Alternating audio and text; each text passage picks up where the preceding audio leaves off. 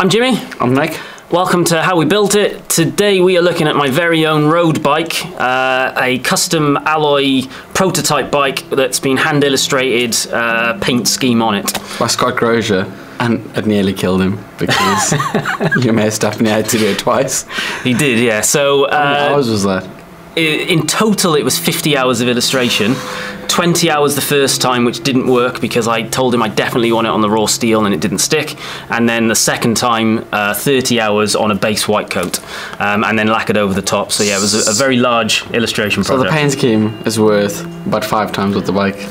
Probably more. The paint scheme is technically probably worth about £20,000 based on his hourly rate. Ouch.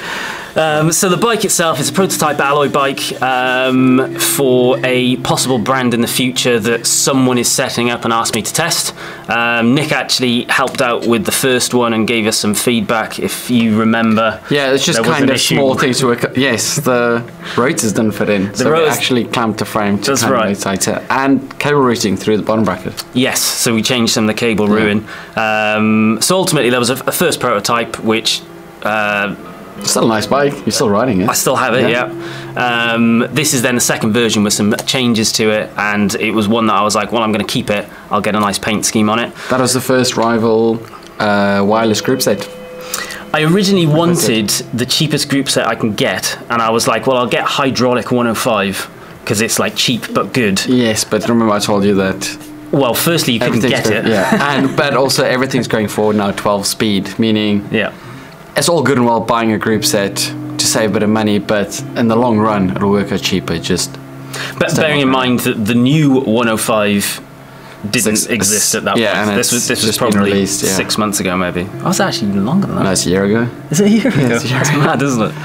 T47 bottom bracket. T47, they're popping up all over the place now, aren't they? It's gonna become more popular. All our starters are where we can pick. We choose T47 as well. So you literally spec what BB. Oh, because they're all literally like every one is just built to spec, isn't it? Talk about that in one of the future when we do a Sato build, not when we do my one. Yes, it's a Rival group set, hydro all the way through. We actually went for, because I'm a big believer of you can never have. There's never a scenario where you're riding where you're like, oh, I've got too many gears. So it's actually gravel. It's a gravel gear ratios. On a road bike, and I just figured it made sense. I've got no intention in riding fast, so it works for me. I can't remember what they are, but I'll put the actual ratios. Do you know what they are? No, it's been quite a while ago. I'll put the actual beauty of it as well is that I think you've got a double on there, but it's quite easy if you ever decided to switch to a single. Just take the front mech off.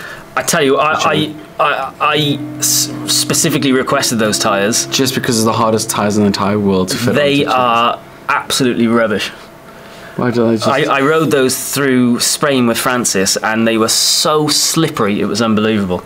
I couldn't believe how slippery. I was sliding on everything. Just after years riding gravel and then switching to road. As soon as I came back, I messaged you, and I was like, what tyre should I put on it? And then, I can't remember what you said, and I was like, actually, I'll ask James Jobber, because he rides more than anyone else I know. And he told me Pirelli sent something. Centratos. Which I got a set off you. They're technically a winter tyre, but they are so good. They are so grippy. So I've now actually got them on, and I do miss the amber walls because they are beautiful. It looks really. Yeah, a tyre choice is a difficult thing because loads of people are really comfortable with the tyres, think there's loads of grip, but everything is relative to what you've been riding before. Yeah. So I also ride massive tyres on road bikes now, so I think those are 30 mils. 30? Are those 30? I think those are. I think the ones I've got on now are 30. The ones I've got on now, I think, are 30 mil. Yeah. I think they might be 32 now. They're massive. The bike's back there. It is. Yeah. What else have we got on it?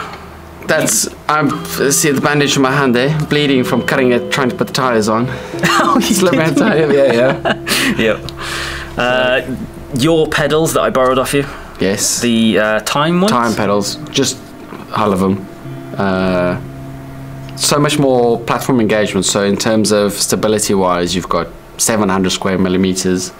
So it's boring, but yeah, essentially it's a more stable platform because I've got a size 13 shoe. It's just more comfortable to ride and then float. I know loads of people have different pedals, but yeah, I've just always gotten on well with them. I'm sure the illustrations are not going to be to everyone's taste. No, Scott's They are to mine. Promise me there's some kind of obscenities on there somewhere, but I haven't found it yet. I'm going to actually have a look again after this video to see if I can see what he's done. Thanks for watching. Any questions, chuck them in the comments below. And we'll see you on the next one. Thank you.